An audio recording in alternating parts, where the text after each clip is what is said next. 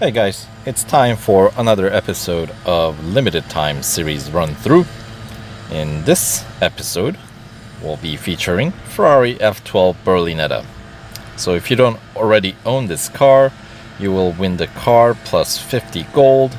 And if you already own the car, I guess you just get a few gold to help you out with the upgrade if you don't have it upgraded far enough. And of course, if you already have it upgraded far enough, then, well, run through the series so you win some gold, right? It's going to be a 7-day limited time series, and it is April 29th, Sunday here in US. So that means, you know, next Friday or next Saturday or Sunday is most likely when this event expires. So, as usual, here's the breakdown of the rewards of the 50 total gold. And of course, as usual, 15 tier event. So that's 45 races that we'll have to win gold trophies from. And let's jump in with the Hunter here in tier 1 at Le Mans. So we're starting out with a long race here. The usual message from Natalia, of course, but since we gotta get the upgrades going right away with these limited time series, so here's the round 1 of upgrades, which is all gonna be first tier upgrade, all cash. They all have 2 hours and 30 minutes wait time for R&D. So let's see, they're all gonna be around 50,000, somewhere between 40 and 50,000 racing dollar upgrades. So let's check out the body. So that's a little bit lower, a little bit cheaper, 33, so maybe okay, more like 30. And of course brakes gonna be even cheaper than bodies. So yes, we'll get all the cash upgrades that's available, and then we'll have to get some gold upgrades as well. If you I actually made a separate video just dealing with, of course, the upgrade scheme for completing this event. So if you're wondering, if you just want to see what the final upgrades need to be and the cost, by the way, which is like 216 gold, then I'll put the link in the description for the video below, so you guys can go check out that other video regarding the upgrade scheme for completing this series. But for this video, we'll get these upgrades going here. All, as I said, this car has 2 tiers of cash upgrades right away, so that's kind of nice, I suppose. Nice, but not so nice at the same time in these kind of limited time series, because we'll have to upgrade it far enough anyway. So it just means at the beginning we have a lot of wait time. But I suppose second tier cash upgrade takes less wait time, the R&D, than the third tier upgrade. So in a sense, I guess it does maybe work out in our favor. But doesn't that also mean the third tier upgrades, because they're gold upgrades, they are more expensive than if it were the second tier upgrade? Well, doesn't really matter. But anyway, here we got the Hunter at Le Mans. So we're starting out, as I was saying, with a long form race here. Hopefully this, typically single lap at Le Mans does not put the car in red, but it does bring your service on the car pretty far down, pretty darn close to critical conditions. So we'll see how this how much of a long haul it's gonna be, since I will, as usual, try to run through this without servicing the car. So since I cannot really do zero upgrade run here, I'll try to do zero service run, if that makes any sense.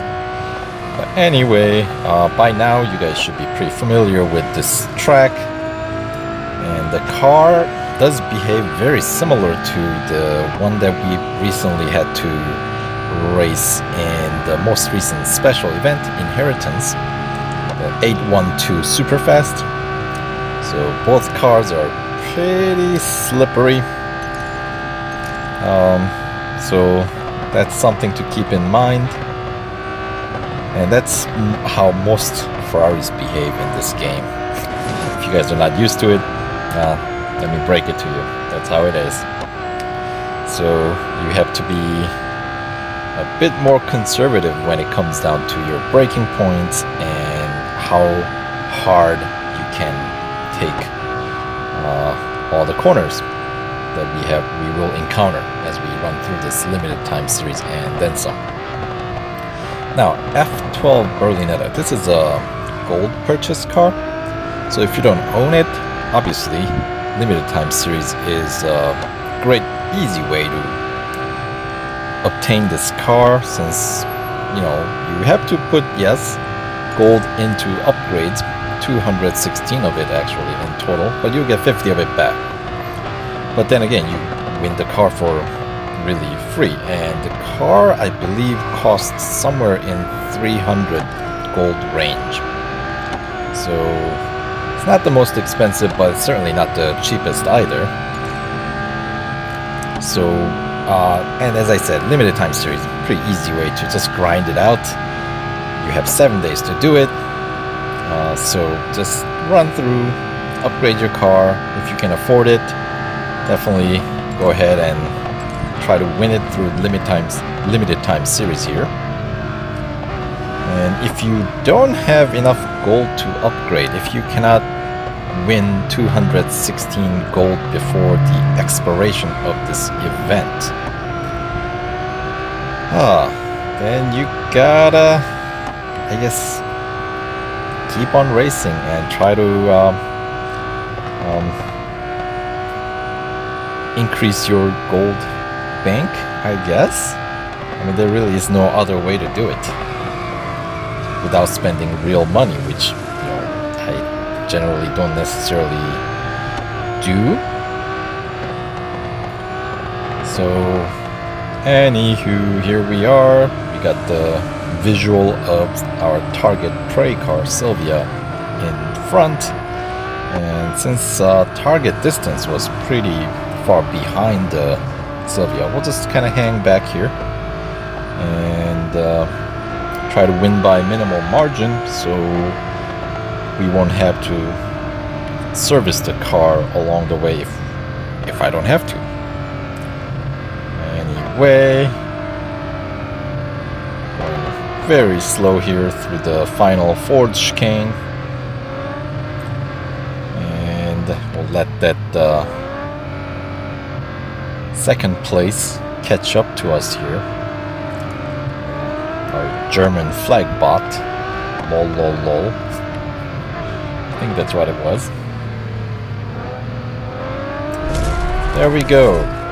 Close enough. 549 meters behind Silvia.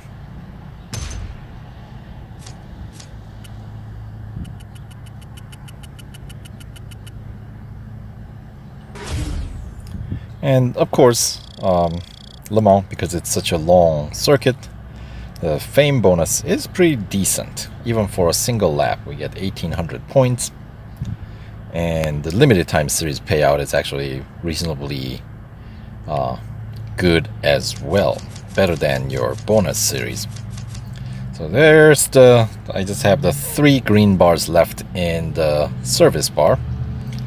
So we'll see how quickly I run this car into critical condition.